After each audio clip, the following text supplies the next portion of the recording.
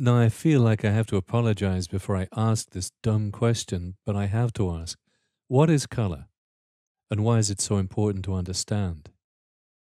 Now, obviously enough, color is something we see, and I'm sure we all manage to agree on that.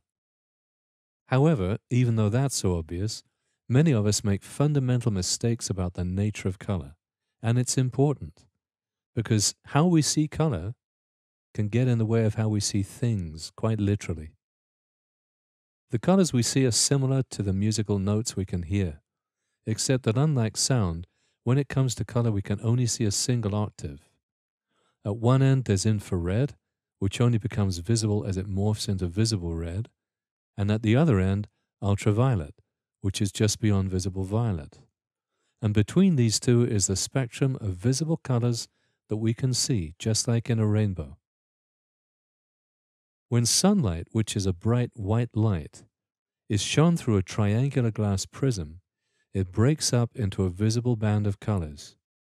And in just the same way, it can be broken up by shining through raindrops as rain falls somewhere in the distance.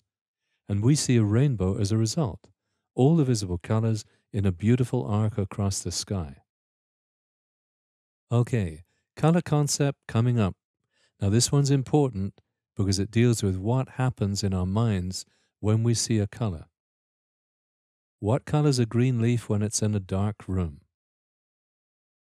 That sounds like an easy question, doesn't it? But I bet you're hesitating to answer. From my previous experience, about half of you think it's still green, and the other half say it's gone black, but it's still really green even though we can't see it. Let me see if I can make things clearer for all of us. I'm going to turn the lights down to 75% of this strength. And I'm going to go down to halfway. And now to 25%. And now the lights are completely off. Okay, what color's the leaf?